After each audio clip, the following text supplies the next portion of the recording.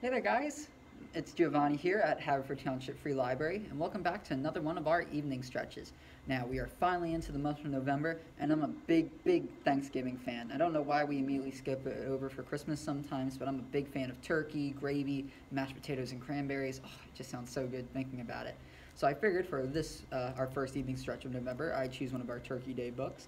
The one that I have chosen for us today is none other than Don't Eat Too Much Turkey. This was written by Miriam Cohen and illustrated by Lillian Hoban, while also being published by Macmillan Publishing Company.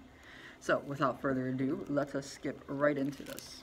Make sure that we are nice and well in front of the camera for you guys. Make sure we see all of our pretty illustrations. So, oops. Don't eat too much turkey.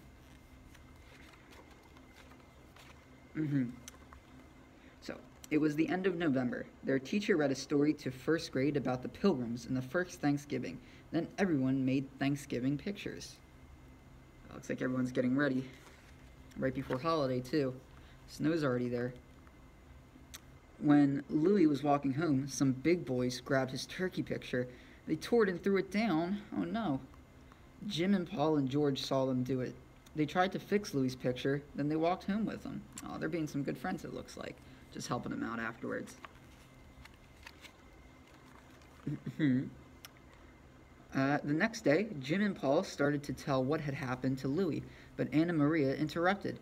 I'm writing a play about Thanksgiving. You're the Indians, she told Margaret and Sarah, Willie and Sammy, George and Jim. I'm the leader of the Pilgrims, and Paul and Louie are Pilgrims too. Well, it looks like we're on to a new topic, but a Thanksgiving play does sound pretty fun.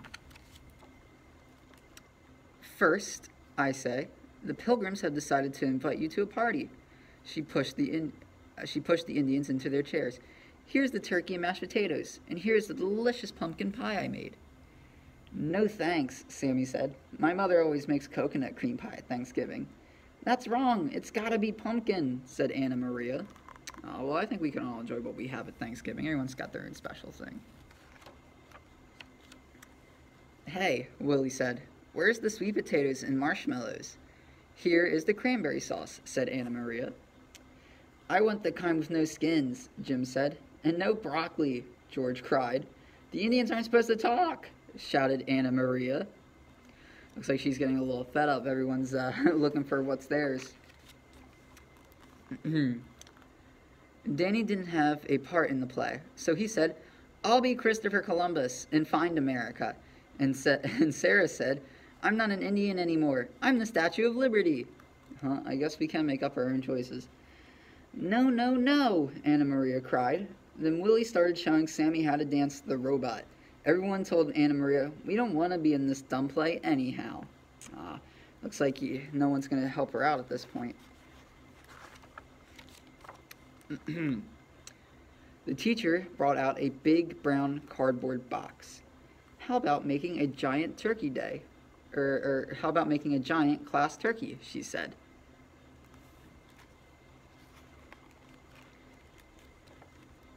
In her scrap bag, the kids found some long red socks for their legs and red felt for under the turkey's chin.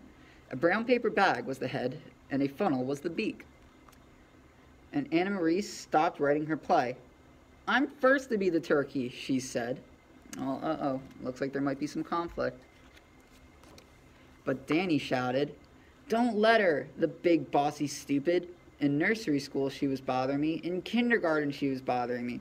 All my life, she's been bothering me. Now, the teacher said, she did ask first. Why don't we take turns? We don't want turns with her. She can have it. Everyone walked away. The teacher helped Anna Maria put on the turkey. Anna Maria went around saying, gobble, gobble, gobble, but no one would listen. No one would even look at her.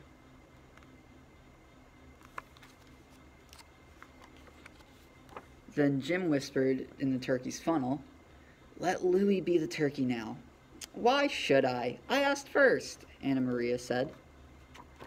But she went over to Louie and said, Hey, here, you want to be the turkey? It's very boring, but you probably like it. Oh yes, said Louie.